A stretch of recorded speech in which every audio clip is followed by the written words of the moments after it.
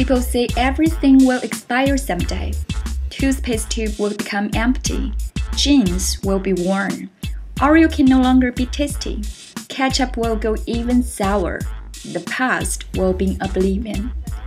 But there's one lady in New York, when she stares at things,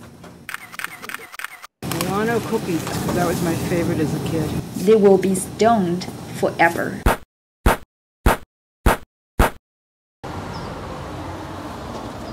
Hello, welcome to my studio. I'm Robin Antar from Brooklyn, New York.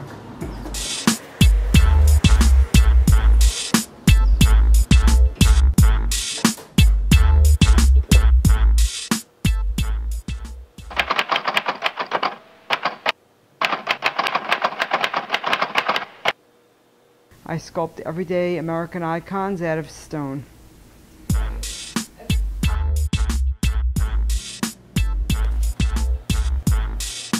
This is heavier than a real shoe.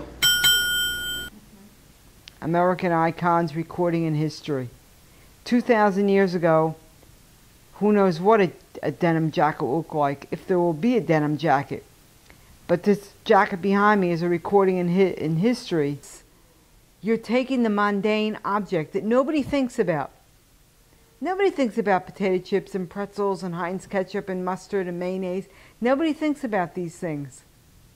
And then you take them and you're blowing them up larger than life, and you're making them you're carving them out of an object that's going to last far beyond your lifetime.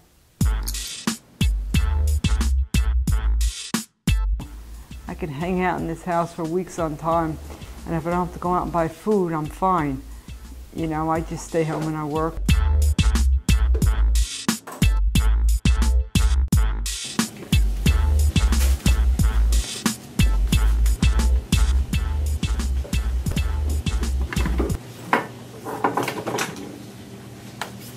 That's the mask you wear, and you connect it to here, and that gives you air when you're working.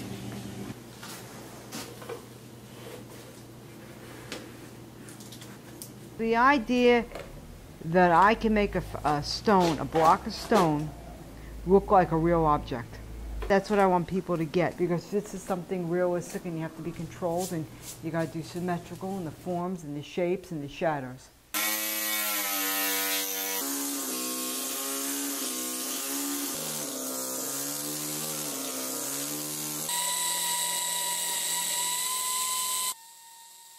But while you're carving this realistic piece, you have to be centered and you're thinking of aesthetics. That's how the canvas. So now, this is right. This thing has to come in like this. My first objective when I was younger was to make a hard object look soft. Take the stone that's hard, make it look like a soft ribbons twisting around. So when I do American icons, what I attract are clothing, jacket, jeans, hats, bags of cookies, because these are soft objects. So what I go after when I go to the supermarket and I scout out objects to carve, I look for soft objects and what is America is known for. And I paint the logo on it, and then the Milano cookies and my sculpture are sitting in the same room next to each other. I walk in there, I got to take a double take of which one's a real deal. I know I'm successful. I was a kid, I was very quiet and very shy. And it wasn't until later on in life when I got the confidence in my work that I got out of my cocoon and got out of my shell. I've been sculpting since I was 15, 16. In 1974, I took a sculpture class in high school, and the minute I started sculpting, I was addicted. I just love it. I was born blind in one eye, and I didn't know it until I was 16.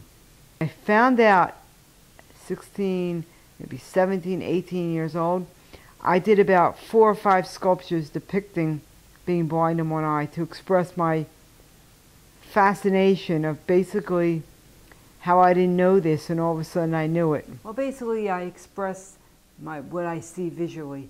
I express it from looking from the inside out. Most people express things from the outside in.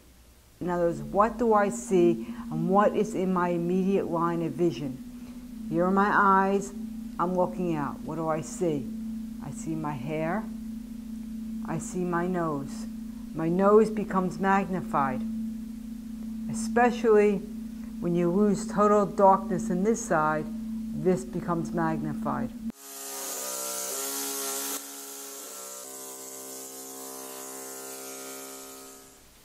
I consider it a gift from God. If it's not that I want to sculpt, I have to sculpt. I have to express myself.